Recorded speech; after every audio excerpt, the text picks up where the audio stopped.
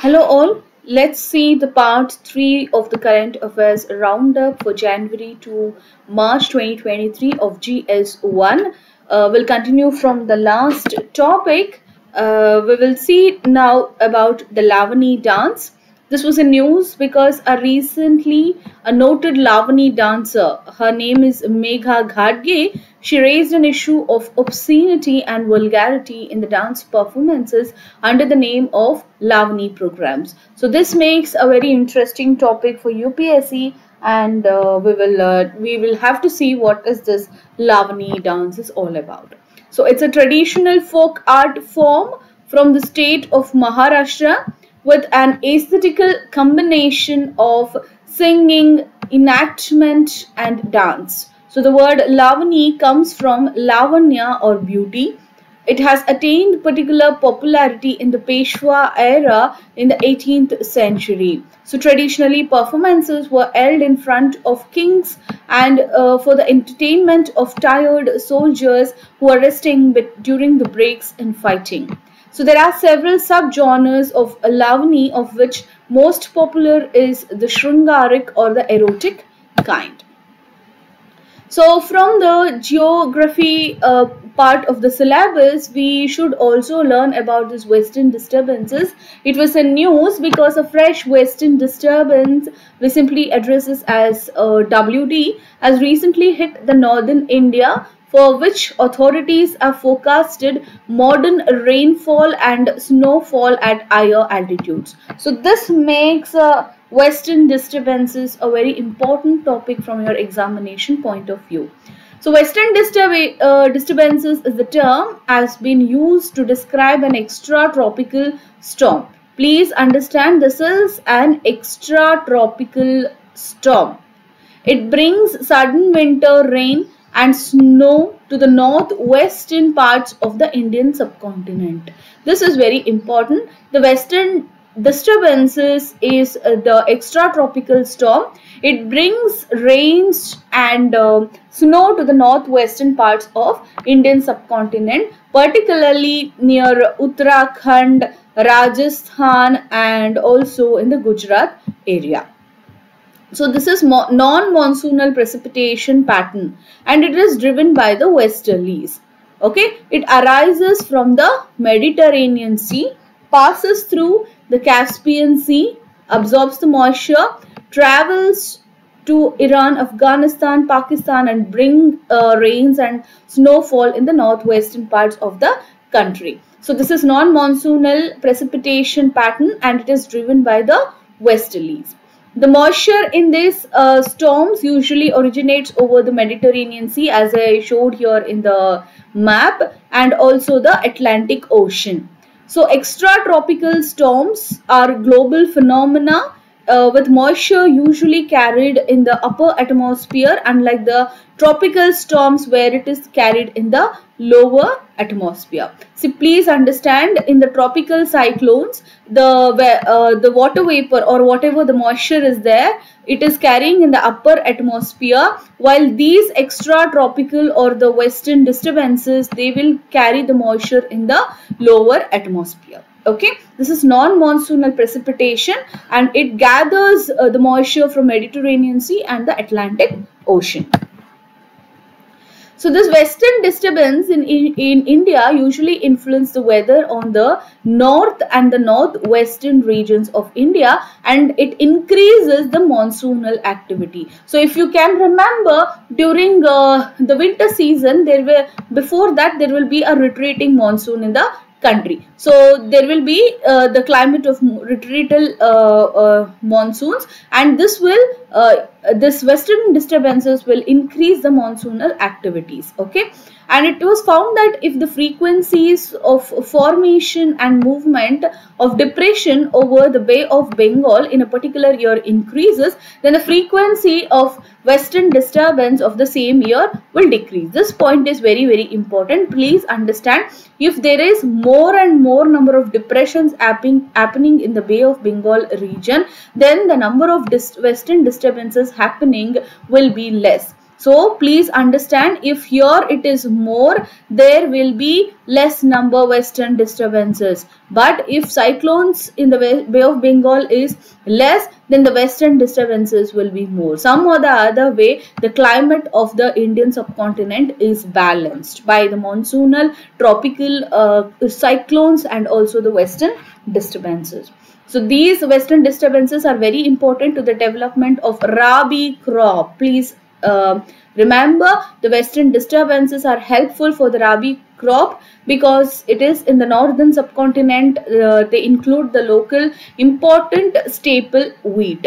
So these western disturbances will come during the winter season and it is helpful for the wheat. Please remember this. This is the way one formula I had made to remember. Western disturbances will come during winter and it will affect the western part of the country and very important for the growth of wheat. So WWWW. Okay. The next important topic we have to see is this Adi Mahotsav. Adi means the tribes. So it comes under the art and culture part of our syllabus. It was in news because Prime Minister Narendra Modi ji has recently inaugurated this Adi Mahotsav in the Major Dhyan Chand National Stadium of Delhi. So what is this festival all about? It is a national tribal festival.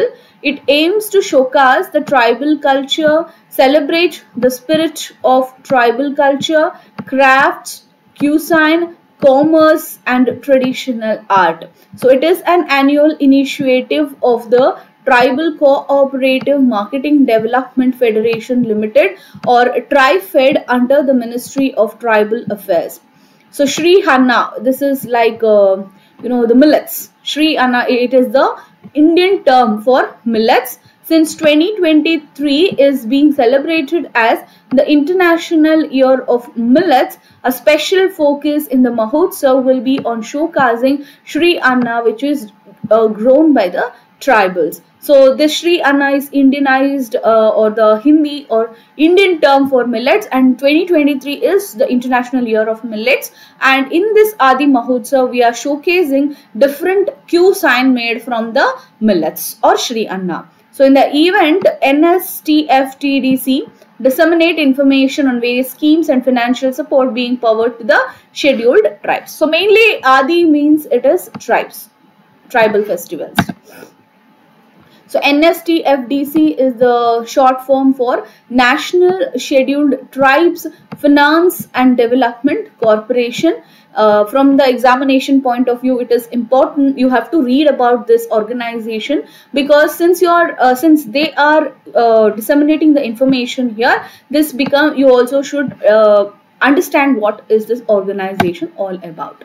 So it was set up in the year 2001 and it is under the Ministry of Tribal Affairs. It works for the socio-economic and educational upliftment of scheduled tribes or the STs.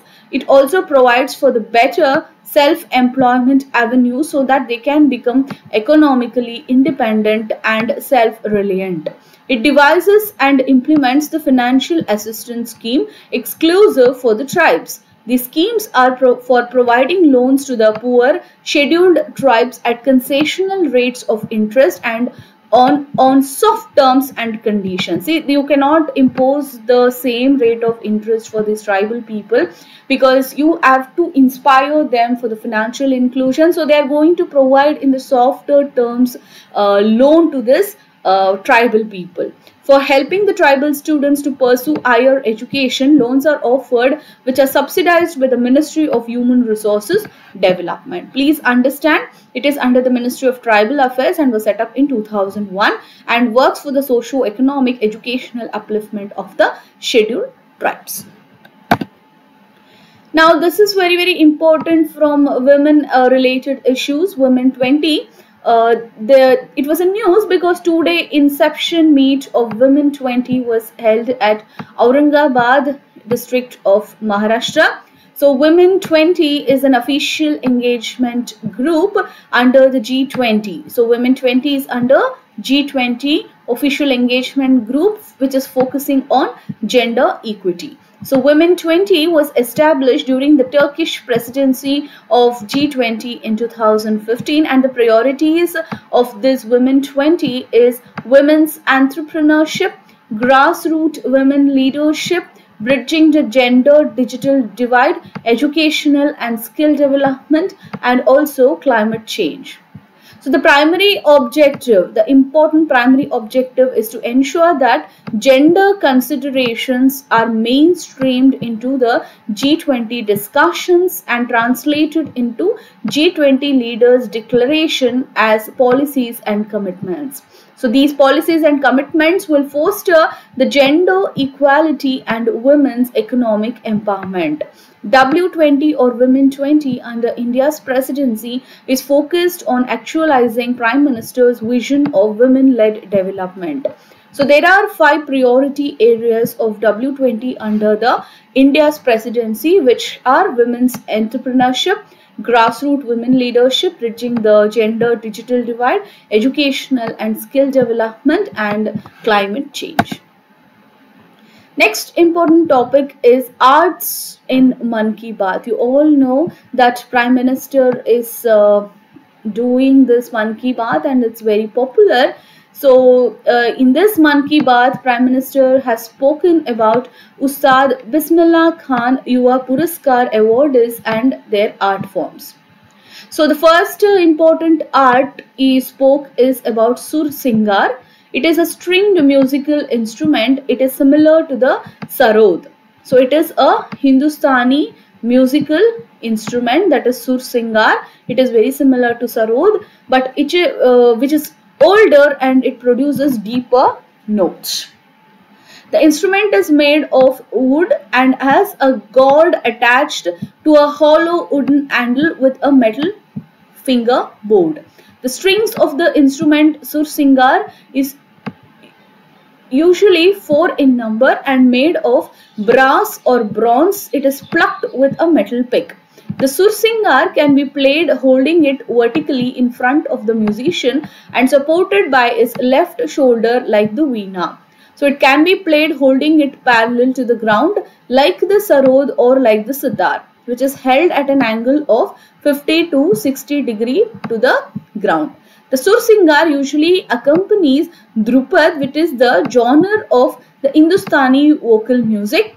Kolkata-based multi-instrumentalist Joydeep Mukherjee is credited with reviving Sur Singar along with another lost stringed instrument, the Radhika Mohana Veena, named after its creator Radhika Mohana Maitra. So it is basically a Hindustani musical instrument and it is very similar to sarod, older and produces deeper notes. Please understand it is usually accompanied by Drupad and it is a genre of the Hindustani vocal music. The next important art he has spoken is about mandolin. This is the mandolin. It is a stringed instrument. As you can see, there are strings attached. So it is a stringed instrument.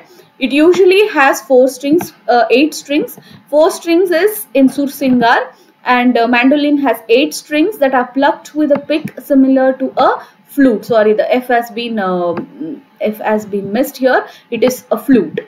The mandolin is a moderately sized instrument. It is smaller than the veena, sitar or a guitar. It was developed in the Europe in 18th century as an evolution of the older mandola or the mandora.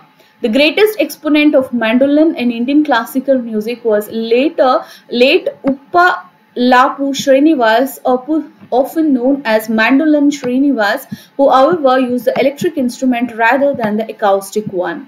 So Uppalapu Nagamani, a mandolin player, is the winner of Ustad Bismillah Khan Yuva Puraskar of 2021 for Carnatic instrumental. So Karakatam and Perini Odyssey. It was mentioned in Mann Ki Baat, so it becomes an important art and culture topic for you. Karagatam, which is seen in the picture, it is an ancient folk dance of the state of Tamil Nadu. Karakatam performers wear colorful saris and dance with a pot. See the pot here? This is called the karakam on their head. The dance is performed to invoke Mariamman. Mariamman is the rain goddesses. So V. Durga Devi of Salem is a well-known Karakatam dancer, and she has won this award for Karakatam. The next one is Perini Odissi. Perini Natyam is a dance which is dedicated to Lord Shiva. It is quite popular during the Kakatiya dynasty. So Ramkumar Nayak had organized Perini Odissi, which lasted for 101 days and 31 districts of Telangana, and he has won this Ustad Bismillah Khan Yuva Puraskar for Perini Odissi. So you should also understand what is this Ustad Bismillah Khan Yuva Puraskar. So this Ustad Bismillah Khan Yuva Puraskar was announced in the year 2006, and it is given to artists up to the age of 40 years by the Sangeet Natak Academy. So this organization, Sangeet Natak Academy, which is the apex body for the performing arts in the country, will give this Ustad Bismillah Khan Yuva Puraskar, and it was introduced in 2006. An artist up to the age of 40 years can win this award. So it is going to identify and encourage outstanding young talents in the performing arts and give them national recognition early in their life. So Ustad Bismillah Khan Yuva Puraskar carries a purse money of rupees 25,000. It will also carry an Angavastram and a plague like this. This is the award plaque. Next is the Pushpagiri Kshetram. It is a 13th century Hindu temple ruins. It has been recently unearthed at the Pushpagiri Kshetram in Kadapa district. The Pushpagiri Kshetram hillock is also known as Pushpachala. This hillock is famous for the chain of temples which is dedicated to pantheon of Hindu gods. It has over 100 small and big temples in its vicinity. So Channakeshwar temple, Uma Maheshwara temple, Rudrapada temple, Vishnupada temple, Trikuteshwara temple, Vaidyanatheshwara temple, Subramanya temple, Vigneshwara and Durga Devi temples are found here in the Pushpagiri Kshetram. So here a very important river, Penna river. Please read about this Penna river, of which river's tributary it is, and it is flowing in the southwest of the Pushpagiri. Pushpagiri is referred to as Harihara Kshetra, as there are number of temples dedicated to both Shiva and Vishnu. The architectural features of the ruins reveal a style which is contemporary to a temple at Vallur. The Vallur temple was built by the Kayastha rulers of the 13th century AD. The Kayasthas were the subordinates to the rulers of Kakatiya dynasty. See, this is in Andhra Pradesh. So obviously Andhra and Telangana was mainly ruled by this Kakatiya dynasty. So these Kayastha rulers were the subordinates of this Kakatiya dynasty. They ruled the region with Vallur as their capital. The next important news was about this Chhatrapati Sambhaji Nagar, Aurangabad. We just mentioned about the W20 organized here. And now this Aurangabad, which is in Maharashtra, has been recently rechristened as Chhatrapati Sambhaji Nagar. Aurangabad's history incorporates the Sultanate, Mughals and the Marathas and goes back further in time. So Ajanta Ellora caves are in Aurangabad. Ajanta has 30 rock-cut Buddhist monuments from the 2nd century BC. Ellora is the largest rock-cut Hindu temple and its 100 caves dating back to the Rashtrakuta and the Yadava dynasties. Ajanta Ellora caves are UNESCO World Heritage Sites which are in Aurangabad. So please understand this city has been being rechristened as Chhatrapati Sambhaji Nagar. And this Aurangabad history has many rulers in its history, that is Sultanate, Mughals, Marathas ruling them. And Muhammad bin Tughlaq, a sultan of Delhi Sultanate, decided to shift his capital to safer Daulatabad or Deogir but failed to do so. The fort in Daulatabad was capital of the Yadava dynasty till the 14th century. It later became a part of the Ahmednagar Sultanate. The tomb of Mughal Emperor Aurangzeb lies in Aurangabad. Aurangzeb's wife Dilras Banu Begum's burial mausoleum, it is known as Bibi Ka Maqbara. It is also called as Poor Man's Taj Mahal. It also is in Aurangabad. It was built by Aurangzeb and it is known as the Taj of the Deccan or the Poor Man's Taj Mahal. because he was believing in the Quran, and Quran doesn't promote much into the architecture. So Aurangabad was rechristened after Sambhaji. Sambhaji was a Maratha ruler, Chhatrapati Shivaji's son, and the city also hosts the well-known Shivaji Museum. The next important topic about women and history is Chennar Revolt. So this is the bicentenary celebration of this Chennar Revolt, and it's very important topic from your examination point of view. The bicentenary celebration of one of the earliest recorded anti-caste assertions in the southern India was held in Nagarkoil with the attendance of chief ministers of Kerala and Tamil Nadu. So this anti-caste revolt fought in 1823 in the southern parts of Travancore kingdom is known as Maru Marakkal Samaram and Chennar Revolt in Kerala, and Tol Silai Poratam in Tamil Nadu. Tol Silai means it's a blouse poratam. So the revolt is a militant public action sought with the women from the Nadar caste. The Nadar caste are OBC community in the forefront. They are majorly seen in Kerala and Tamil Nadu regions.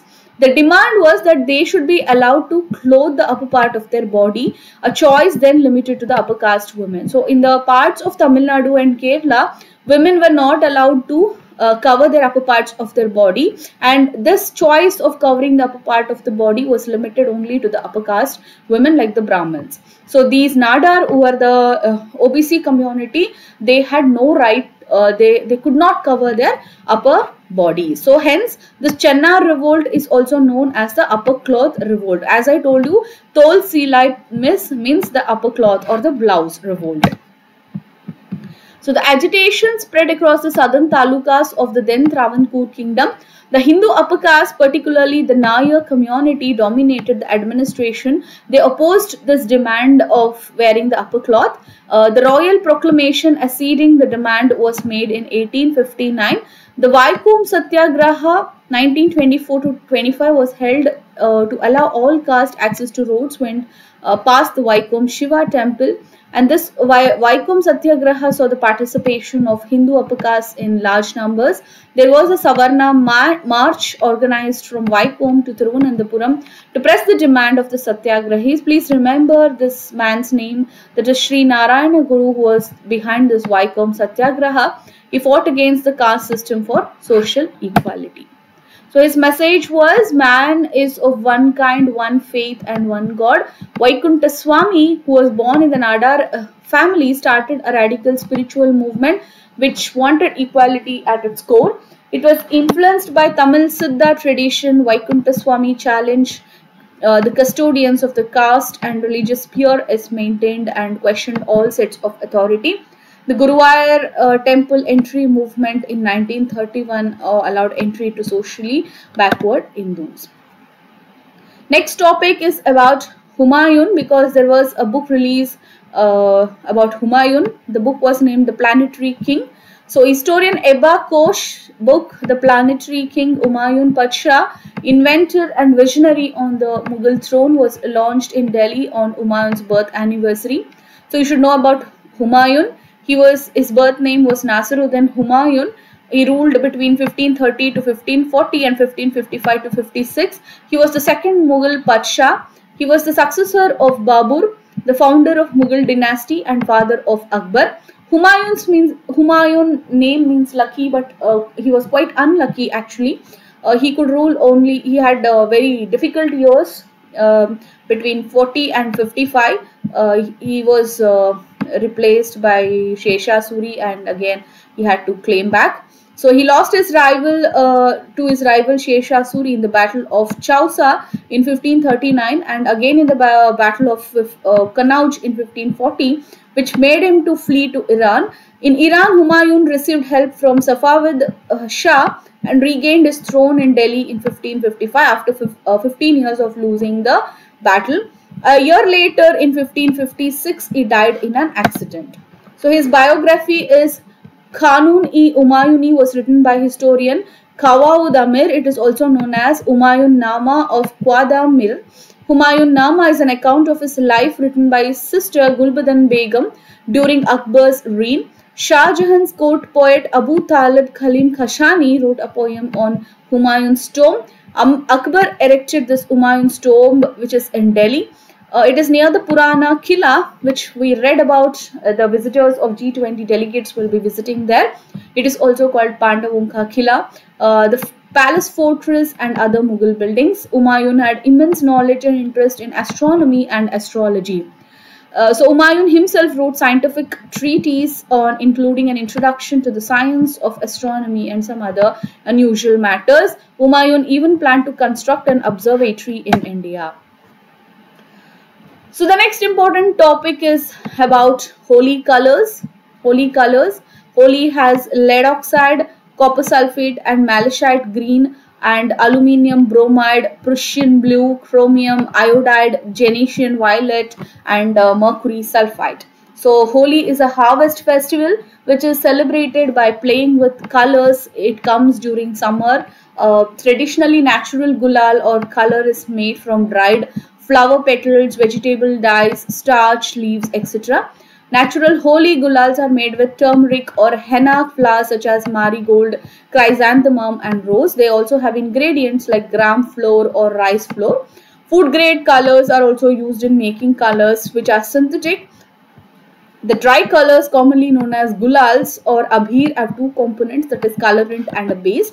The dry color may cause cutaneous problems because they have these chemicals. Please remember these chemicals. The chemicals in the synthetic colors can harm skin, respiratory tract and eyes. They can also harm the environment, which is adding the particulate matter to the air. These particulate matter cause ocular infections and breathing trouble, and these chemicals take years to decompose. Please remember all these chemicals and their impacts.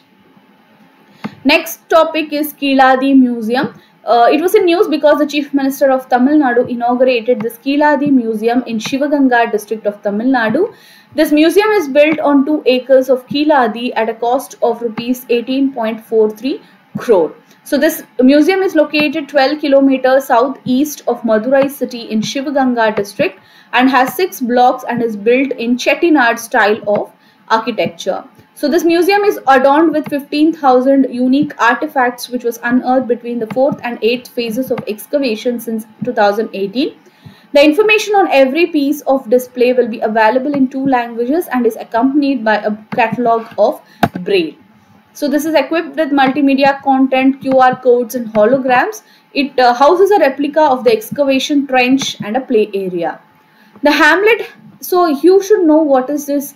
Why is this Keeladi very important? This is a hamlet which has a major urban habitation site unlike many other archaeological sites in the state. Keeladi excavations began in the year 2015. From then it is making a lot of noise.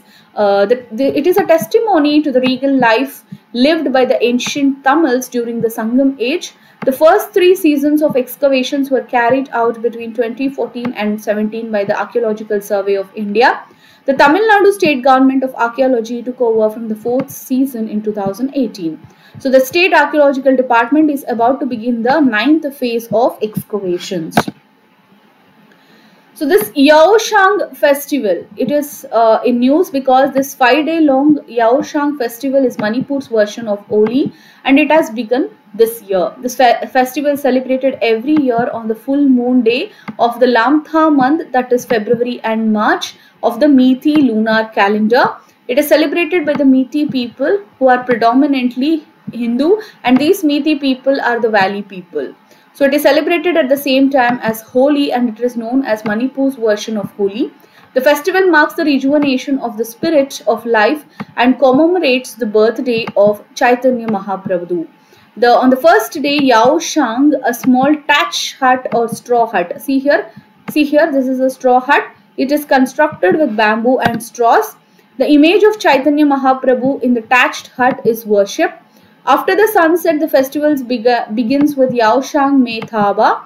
It is also known as burning of this straw hut. So morning they are building this and evening they are going to burn the straw hut. Children visit neighbors to ask for monetary donations called Nakha Theng. During these 5 days, sporting events happen during the day and traditional Tabal Chongba dance will be there in the nights. So what is this Chabal Chongba? It literally means the full moon dance, a traditional dance of the Methi, where boys and girls gathered in an open ground and danced in a circle. Now from geography end, you have to read about the cyclone Freddy because it has dissipated over Malawi in March 2023 after a record-breaking 37 days stint over the southern Indian Ocean and Africa. This cyclone Freddy was first developed off the North Australian coast and tracked across the entire southern Indian Ocean. It covered a total distance of more than 8,000 kilometers during its lifetime and periodically weakened below the tropical storm status. The cyclone made landfall thrice, once in Madagascar and twice in Mozambique. Its records made by Cyclone Freddy are yet to be validated by the World Meteorological Organization. Actually, it is the longest lived tropical cyclone ever recorded in any of the Earth's oceans. This is very, very important from your prelims point of view. It has lasted for 37 days and broke the record of 31 days, which was set by the Hurricane John in 1994. It also broke the record for the highest accumulated cyclone energy at 87.01 units, breaking the record of 85.27 units by Hurricane Ioke in 2006. So Cyclone Freddy is the first tropical cyclone ever to experience 7 phases of rapid intensification over its lifetime.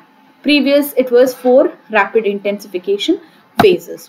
So the accumulated cyclone energy is the total wind energy generated by a tropical cyclone throughout its lifetime, and it is calculated as a square of peak wind speed observed, calculated and added every 6 hours.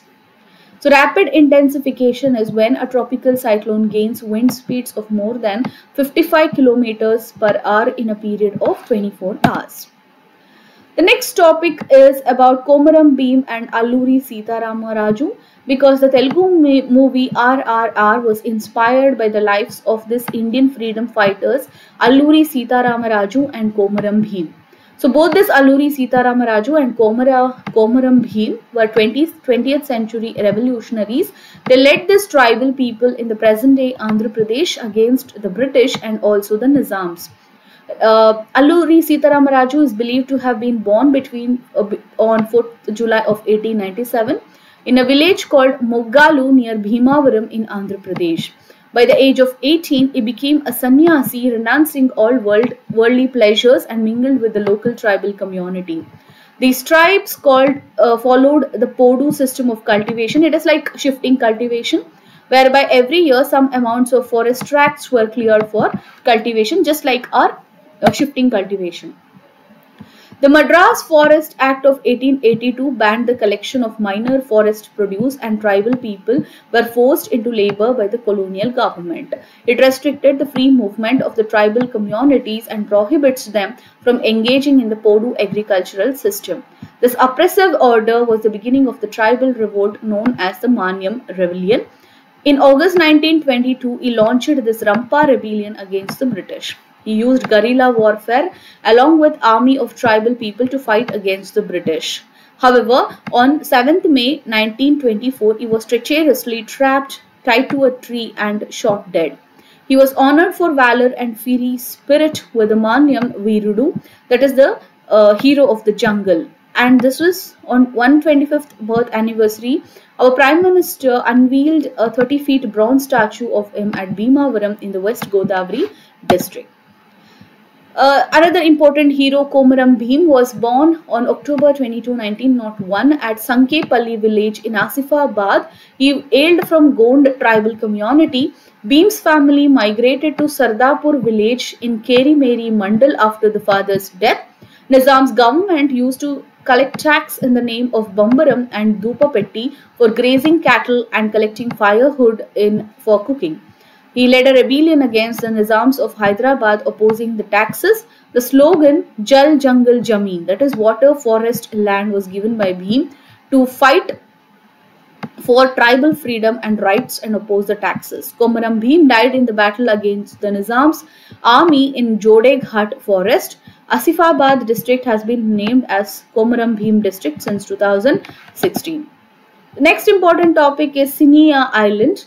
Archaeologists have found the oldest pearling town in the Persian Gulf on an island of one of the North Sheikdoms of the UAE. The pearling town sits on Sinia Island, whose name means flashing lights. Sinia Island shields the Khor Al Bida marshlands and it is located north of Al Quwam.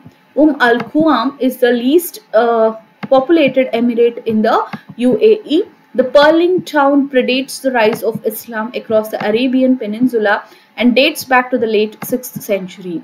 The archaeologists have already discovered an ancient Christian monastery dating back to 1400 years in the island.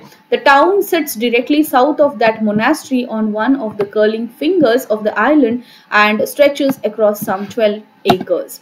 So archaeologists have found a variety of homes made of beach rock, lime mortar, ranging from crumpled quarters to more sprawling homes with a courtyard suggesting a social stratification.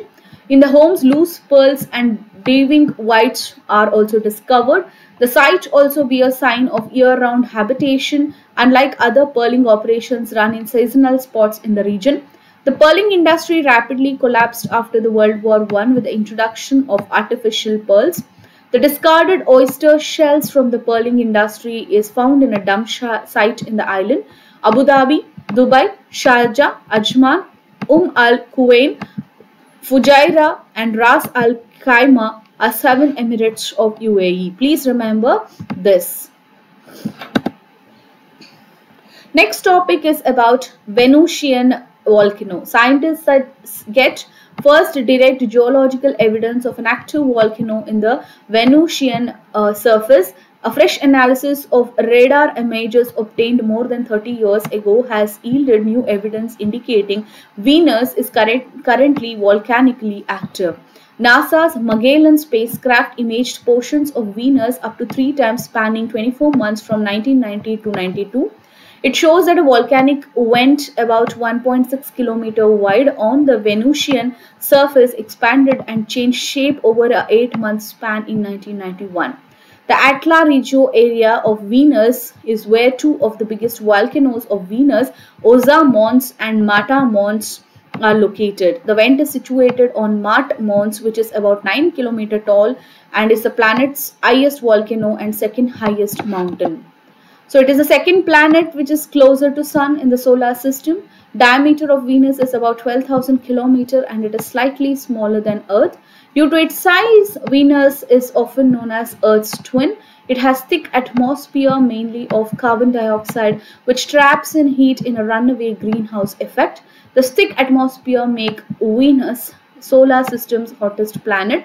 Venus lacks plate tectonics which is responsible for most of the volcanoes on Earth. The first spacecraft that visited Venus was the Soviet Union's Venera series. NASA has 2 missions for Venus in the near future, that is Da Vinci and Veritas. European Space Agency Venus mission Envision. Japan's Akatsuki spacecraft has been studying Venus atmosphere since 2015. Venus mission of India is Shukrayan 1 is expected to be launched in December 2024. Please read all these missions and the country associated because it can come in the form of match the following. Next is about Mata Sharda Devi Temple. It was a news because Union Home Minister and Minister of Corporation inaugurated this Ma Sharda Devi Temple at Kupwara in Jammu and Kashmir. Sharda Peeth and Sharda Mata Devi Temple is a revered site for the Hindu community in Jammu and Kashmir.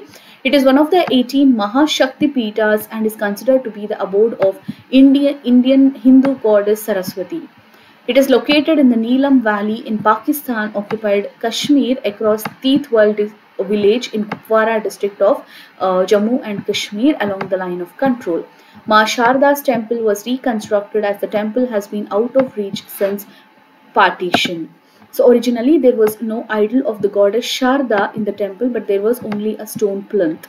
The reconstructed temple has the idol of Sharda Ma, which was donated by the Sringeri Mutt. It's an important step in the direction of discovery of Sharda civilization and promotion of Sharda script. Sharda Peeth has been a historical center of India's cultural, religious and educational heritage. It was a center of learning known as Sharda Peeth or Sarvagnana Peeth. So Government of India is working in the direction of start of Sharda Peeth Yatra across the line of control. So please remember the Sharda Peeth is on the line of control in the Kupwara district of Jammu and Kashmir. So let's see about the Sharda script. The original script is from Kashmir. It evolved from the western branch of Brahmi nearly 1200 years ago. At this time, the language of Kashmir was developing into Kashmiri with its peculiar intonations, variations, and sounds, and the script became unfit for Sanskrit. But almost all the ancient Sanskrit literature of Kashmir is written in this Sharda script. The Kartarpur corridor, inaugurated in 2019, links two important Sikh shrines and allows pilgrims to travel visa-free. It links Dera Baba Nanak in Gurdaspur of Punjab and Gurdwara Darbar Sahib in Kartarpur of Pakistan. The next topic is about Mount Merapi. You can see here near the Java Sea in the Indian Ocean near Jakarta.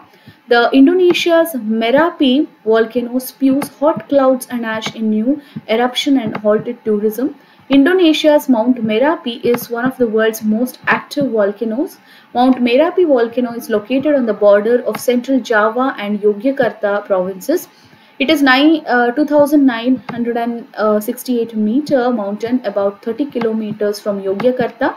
Mount Merapi is the most active among the 120 active volcanoes in Indonesia. You can see here it is too much active. You find the volcanic mountains in Indonesia. The volcano's last major eruption was in 2010 and killed more than 300 people. Despite being a dangerous volcano, Mount Merapi is a famous tourist destination. So Indonesia is home to many active volcanoes due to its position on the Ring of Fire or the Circum-Pacific Belt, which is characterized by active volcanoes and frequent earthquakes. Other volcanoes in Indonesia are Mount Semeru, Mount Bromo, Mount Sinabung, and Mount Levotok. The next topic is Gamosha or Gamcha.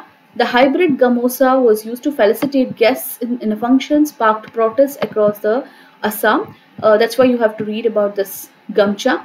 The Assamese Gamcha and Bengalis Gamcha were cut in half and sewn together, which triggered rows in Assam claiming that the symbol of Assamese identity has been insulted.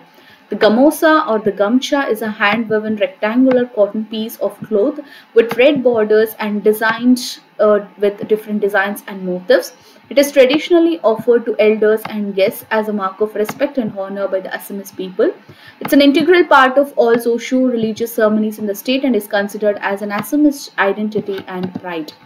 The Gamosa literally means a towel and is commonly used in Assamese households for day-to-day affairs. For special purposes, it is also made of expensive materials like traditional Assamese pat silk in different colors as well. Gamosa is known as Pulam Gamosa, a Gamosa meant for exchange during Bihu festival as Bihuwan. Gamosa, a unique scarf found only in Assam, also received the geographic indication tag. Tibetan Buddhism. The Dalai Lama has named a US-born Mongolian boy as the 10th Khalkha Jetsun Dampa. It is the head of the Janang tradition of the Tibetan Buddhism. The 9th Khalkha Jetsun Dampa died in 2012 at Ulaanbaatar, Mongolia. Since then, there has been a wait for this reincarnation. Buddhism originated in India, became a predominant religion in Tibet by the 9th century AD. It evolved from Mahayana and Vajrayana traditions of Buddhism. This Janang tradition of Tibetan Buddhism evolved from the Mahayana and Vajrayana traditions of Buddhism, incorporating many tantric and shamanic practices of both post-Gupta period Buddhism in India. So Tibetan Buddhism also incorporates from the Bon religion which spread across the Tibet before this Buddhism's arrival. So Tibetan Buddhism has four major schools: Nyingma 8th century, Kagyu 11th century, Shakya 1073, Gelungs 1409. The Janang school of 12th century is one of the smaller schools. It grew as an offshoot of the Shakya school. Gelung school since 1640 has been predominant school of Tibetan Buddhism. The Dalai Lama belongs to this Gelung school. The Dalai Lama is the foremost spiritual and temporal authority of Tibet. The fifth Grand Lama of the school, Wang Lobsang Gyatso was first conferred the title of Dalai Lama. Dalai means ocean in Mongol. To consolidate his rule, he instituted the tradition of succession through reincarnation in the Gelung school. He himself claimed to be the reincarnation of Avalokiteshvara, one of the most important bodhisattvas in Mahayana traditions. According to Tibetan Buddhist tradition, the spirit of a deceased Lama is reborn in a child. Several procedures are followed to recognize the Tuluk's recognized reincarnations. Over the past 70 years of Chinese occupation, he has been living in exile in Dharmashala of India. The next topic is Gorata Martyr Memorial. The Union Home Minister had inaugurated this Gorata Martyr Memorial and he hoisted the 103 feet high tricolor at Gorata Mairan in Bidar of Karnataka. So it is very important topic for your examination. Sardar Vallabhbhai Patel played a key role in Hyderabad liberation. The Hyderabad state was liberated from Nizam's rule on September 17, 1948. Gorata village in Bidar district of Karnataka was then a part of Nizam-ruled Hyderabad state. The Hyderabad rulers opposed the erstwhile princely state's unification with India after India's independence. Razakar commander Shamsuddin had attacked Gorata village where the locals had hoisted a 2.5 feet tall national flag. The villagers had retaliated and killed Shamsuddin. Following this, May 9, 1948, at Gorata village, more than 200 people had been massacred by the Razakars of Nizam. So, thank you so much. We'll continue with the next part of the current affairs.